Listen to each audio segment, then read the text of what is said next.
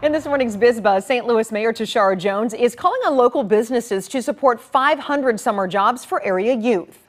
Our partners at the Post-Dispatch report the program by STL Youth Jobs is offering summer employment and mentoring services for people between the ages of 15 and 24 in St. Louis and North St. Louis County.